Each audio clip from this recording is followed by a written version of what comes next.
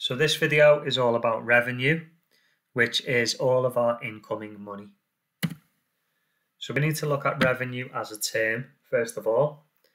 So revenue is the total amount of money earned from your business project. So in other words, that's all incoming money that you make from selling the product or from the services sold. So this can be easily calculated by using the selling price multiplied by the number of sales. So how much are you selling the item for and how many of that item are you selling? So as a little worked example, these are from using real figures. So the Sony PlayStation 5 sold 4.5 million units in 2020. There's two different versions of the console. One costs £350 and the other one costs £450.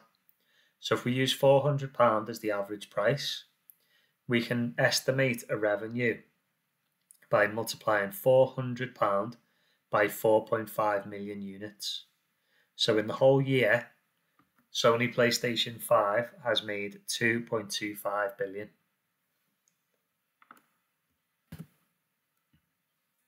So obviously a revenue of over 2 billion is wonderful.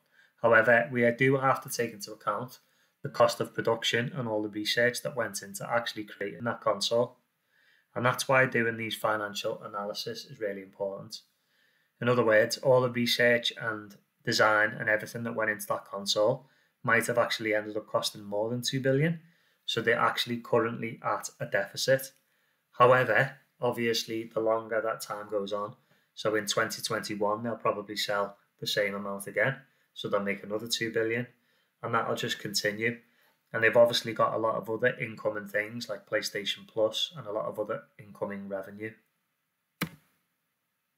So that is all you need to know about revenue. It's just all of the incoming money that comes into your business and it's from selling your product or service.